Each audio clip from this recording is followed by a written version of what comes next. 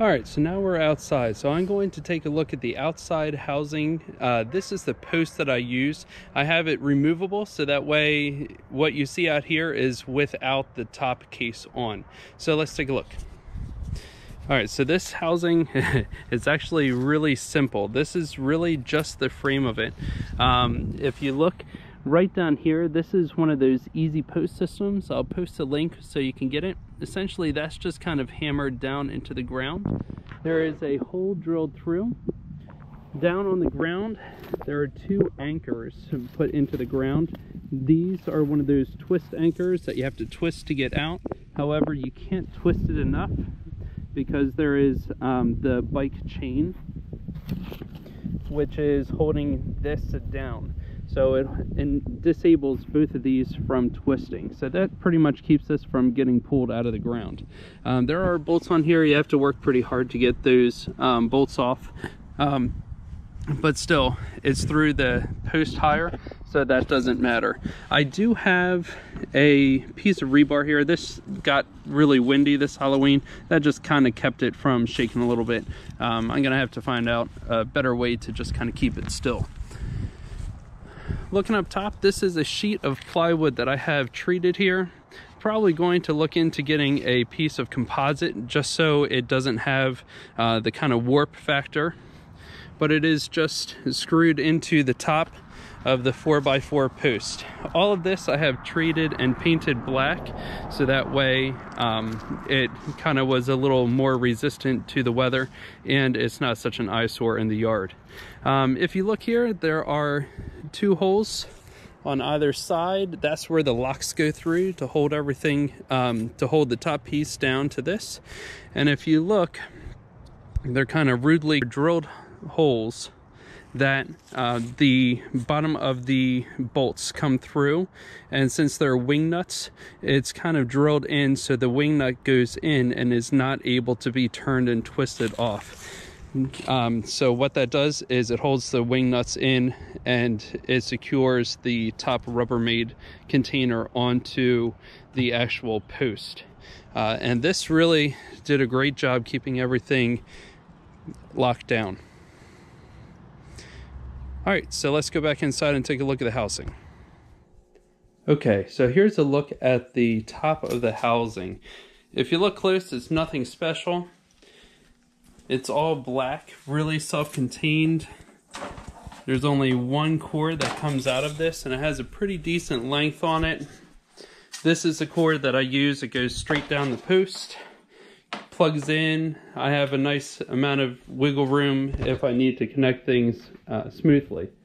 If you look closer at the face of the housing, you will see that there is pure glass here, and there is clear construction adhesive that I use. I use clear just to make it look nice and pretty, and that goes all the way around. You can see that it is sealed completely just by how it is darker black and looks squished there. Around the top, just to keep it nice and clean, I just put a bead around. Over here it looks a little better, but as it goes around, that's just another layer of protection to make sure that everything is sealed up nice and tight.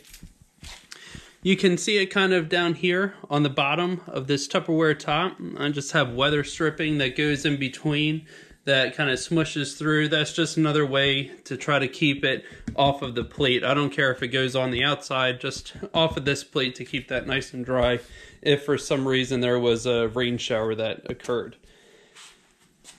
Each side has 3 bolts that go through, and then on the bottom of the bolt is a simple wing nut.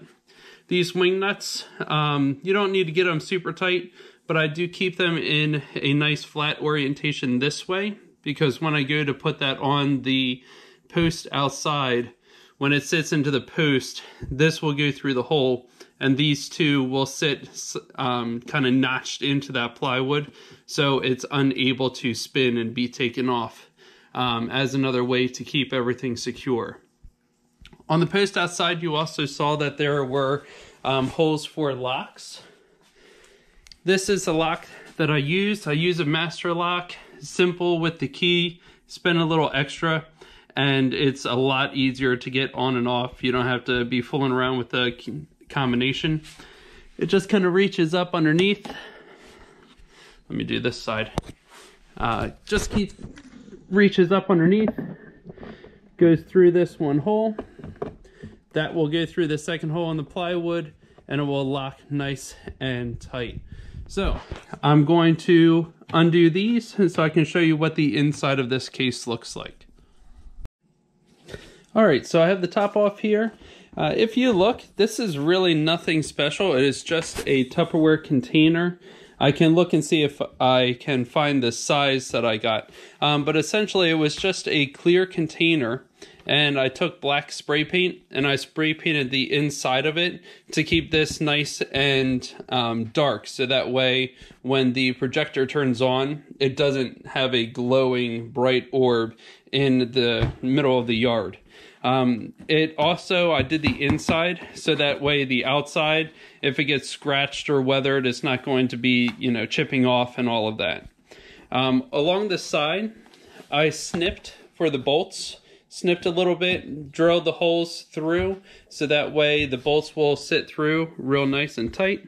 You can now see the weather stripping really clean on this. This helped for when the screws went through to try to keep that nice and solid. Once again, you don't have to go super tight when you put this on, but you want to make sure that it's pretty tight just to keep everything sealed out.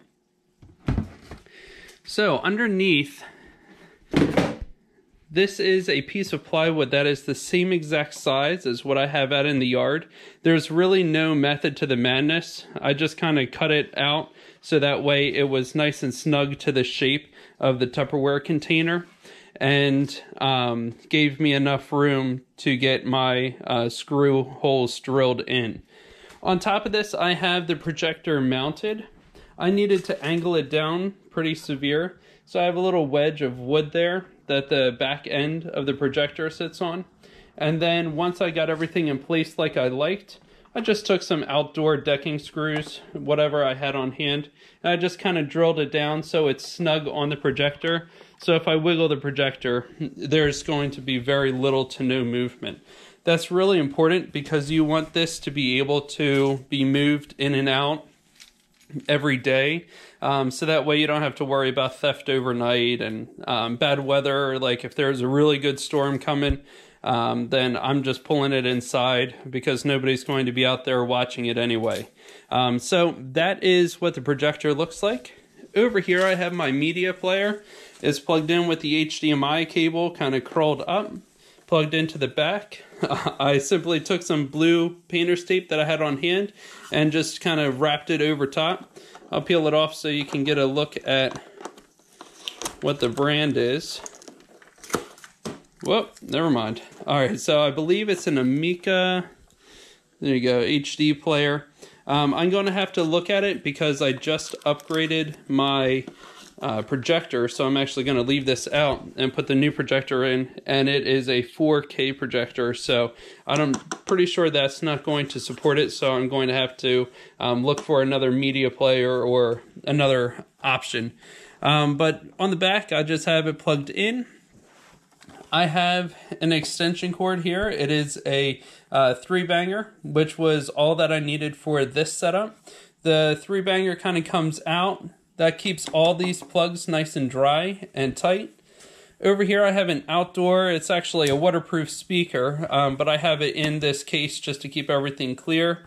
It's plugged into power and the audio out of my projector. This is what I use for the majority of the time, so that way it's nice and decent enough that you can hear it from the sidewalk, but not super loud where you are listening to it inside my neighbor's houses.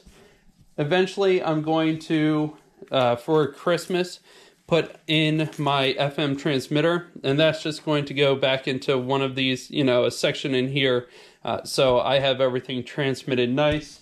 The wire that comes out, here's the antenna that comes out. The antenna will kind of go off and out, probably wrapped around the metal post at the bottom to try to hopefully get a little more range on it, and that will be kind of set up for my sound. Just to try to keep it for the sidewalk as well, I have an audio splitter. So this audio splitter will go out to my speaker and to the FM transmitter so that, you know, people can use both of them if it's a nice day and they want to be outside, or if they just want to kind of hunker down in their car as they are driving by. So this is really the setup for the outdoor housing that I have. This is the second setup, and I really do prefer this setup as opposed to my first one. And now I'll show you my first setup that I had for many years. All right, so this guy here was my first setup that I had. This I used for many years really successfully, but you can see it is definitely size difference, very different than what we had before. This is why I had to take it and hide it behind a tombstone. But honestly, in the winter, it was really hard to hide it. So I decided to paint it white, hoping that there was snow on the ground and it would hide it a bit.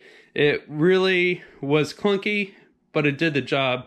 And it actually, I felt a little more secure with this one versus my original one. Let's take a look at it.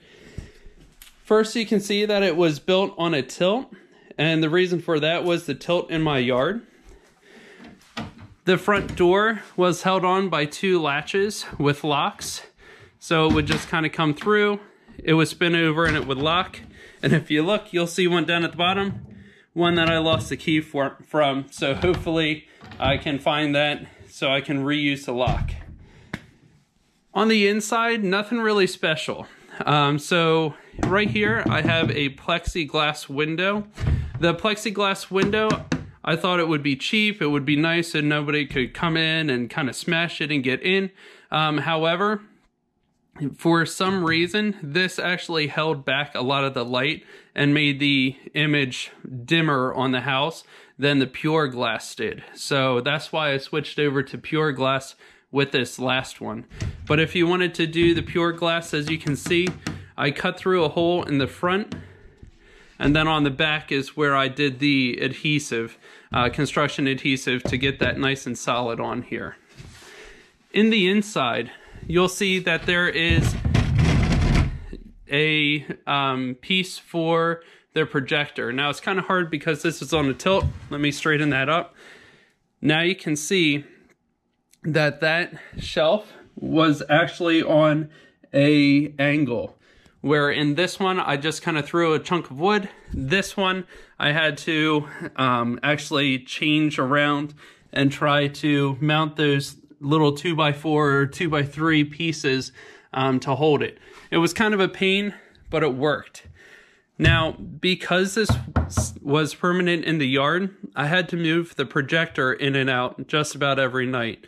So I put pencil markings on here, and those pencil markings helped me line it up as close as possible. This little notch here was for the center foot on the projector.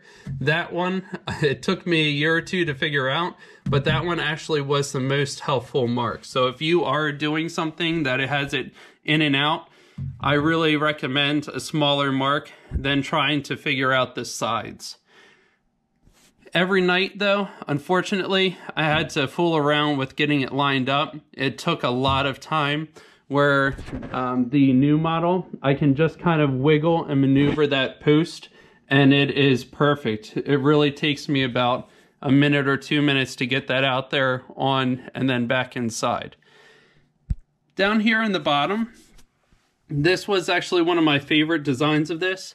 I have just 2 2x3s screwed in here, and down underneath in these 2 spots is where I had the yard anchors. So the yard anchors were down underneath, and then I used a ratchet strap to strap from one over to the others, and you could really crank that down, and it was really solid down in here.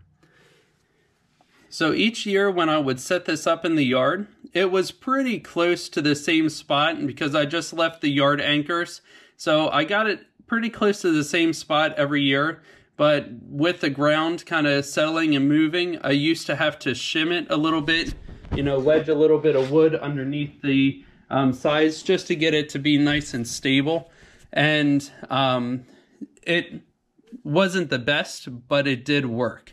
So I recommend, if you are building one of these, it will work. But I do recommend this new post style that I did for the housing. This has been a lot easier to use and maneuver. Just to go off the basics here, I used I believe it's 1/2 inch or 3/4 plywood on the outside. I just got the 2x2 panels. It just made it easier to kind of stitch together. The face, I did go for the door, I went for a longer panel just because of the movement in and out. To build it, I really just made the uprights of the frame, and I left the bottom posts, I left those pretty long, and then I just trimmed them when I got them out there, so that way it matched how the hill went and how the yard was at that place. On the inside up here, I had a little shelf. This is actually where I kind of wedged my speaker, where I put the FM transmitter and that type of things. Over here, I just have 2 simple hinges mounted on the inside so they can't be unscrewed. I have the inside hinges mounted here as well. All of the screws that I used for the exterior, I used the decking screws, which have the square hole. It's just a little harder to come by for a bit. Usually people are not prepared with that bit if they're coming to take something apart. Honestly, if they're coming to take this thing apart, they deserve the projector. So this was the original housing. It works, but I do suggest going with this post model. It's easier to get in and out. It's less of a, you know, sore in your yard. And I think overall you're going to be a lot happier with this setup versus your other one. Hopefully also your housing will not need to be so high off the ground. Because I'm on that hill, that's why mine is so tall and high up and has so much dead space. Hopefully yours is smaller, where maybe one of these types of housings is most appropriate for you. I wish you luck on your housings. If you come up with something different or if you have suggestions for me, please put that in the comment section. I would love to hear it. I'm always trying to adapt and make things a little bit easier on myself. If you have any questions for me, please feel free to put them in the comments or reach out to me, and I would be happy to answer any of your questions. Thank you again, and thanks for watching.